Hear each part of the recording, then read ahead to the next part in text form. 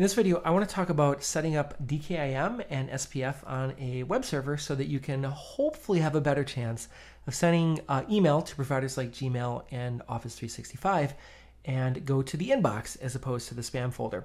Now, I usually hate it when YouTube videos take too long to get started, so I'm just going to jump right into this, though we will circle back at the end and we'll talk a little bit of theory, hints and tricks, etc. Finally, I should also mention that this is a video specifically geared towards cPanel users, though a lot of the stuff that we do, in particular with our zone file, is going to be applicable to basically any host.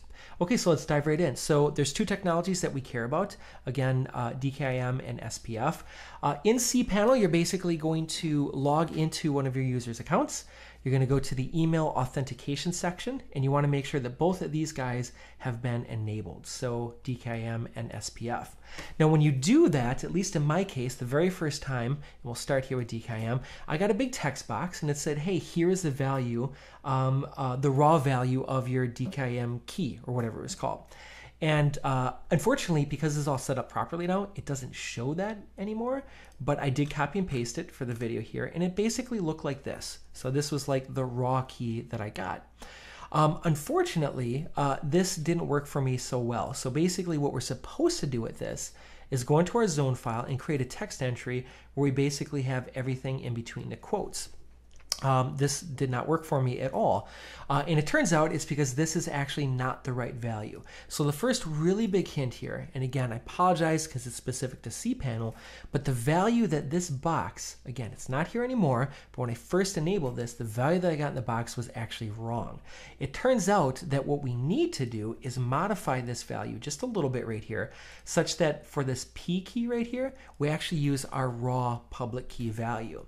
And we can actually find our raw public value, our raw public key value at var cPanel domain keys public, and then the name of our site. Specifically, I'm in var cPanel domain keys public.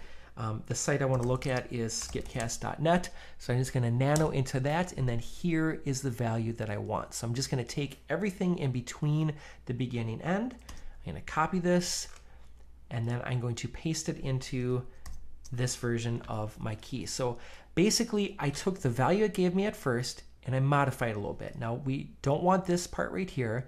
We don't want this opening quote mark, but we do want everything basically here, except that instead of, again, the P value being what it gave me, we want this value from right here. So in other words, you can kind of see the difference right here. This is a value that we're going to paste into our zone file. Okay, so how does this actually work then? Well, if I go into, in this case, I'm using GoDaddy's DNS.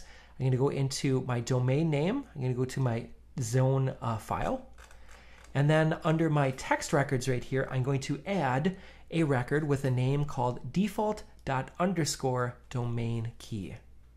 So this exact value. There are variations of this that you can use, but this is like the default one that most services use. So default._domain key.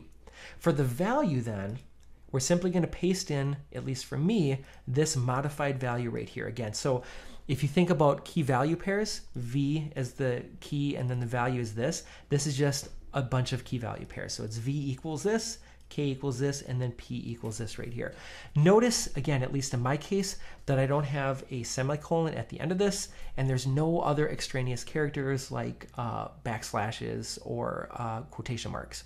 So very, very important that it's kind of like this raw value right here. As soon as I did that though, basically copy and paste it in, we can save our zone file and we should hopefully be set up for DKIM.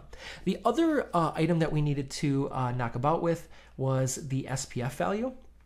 So this one was actually a little bit more simple because cPanel actually gave me the right value from the beginning, from the get-go. So I basically just literally took this, copied it, and then under my zone file here, I just created an @ record that pointed to that exact value.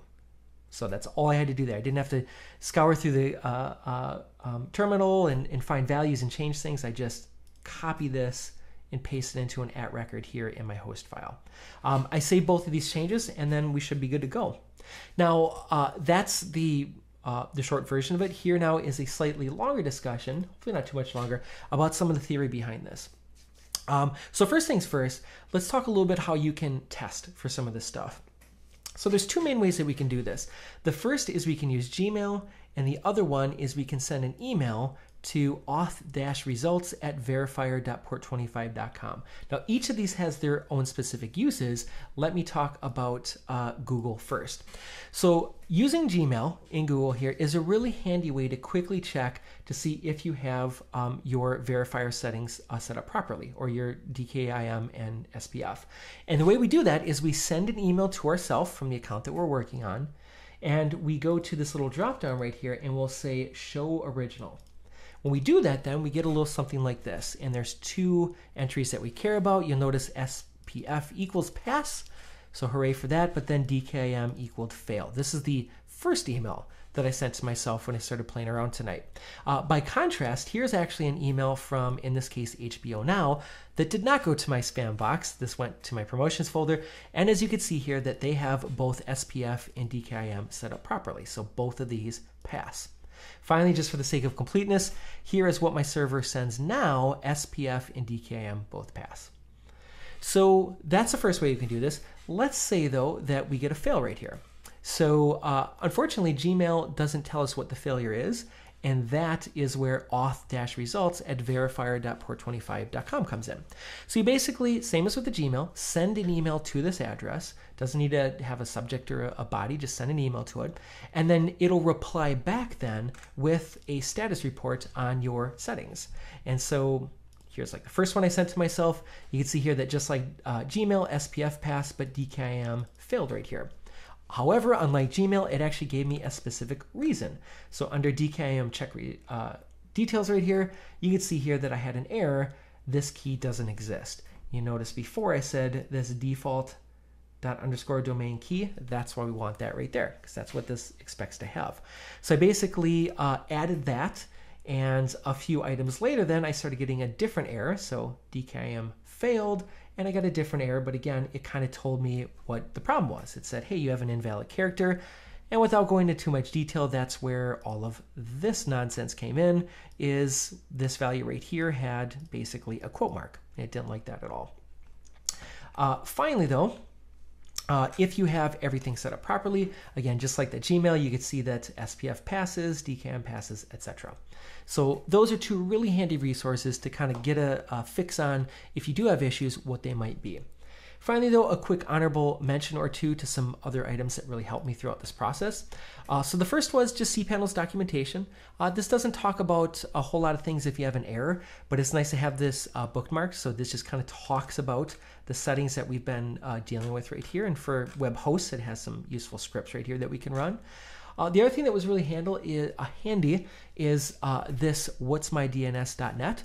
So this is really handy specifically because if we take this zone entry that we've been adding, this text record right here, and we plug it in here using our domain name at the end, we can actually search for a text record, and this will show what all the different DNS servers around the world actually see.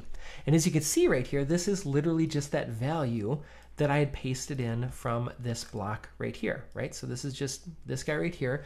So it's just a text entry, and as you can see here, not all DNS servers actually have that record updated yet. And so this is handy because you're gonna make this change, but just because you've made it and saved your zone file doesn't mean that, like all DNS work, it's propagated to all the different servers. And who knows what auth results .verifier, who knows who they're using. And so very, very important, and I think handy just to see that when you do make a change, where it's all propagated through.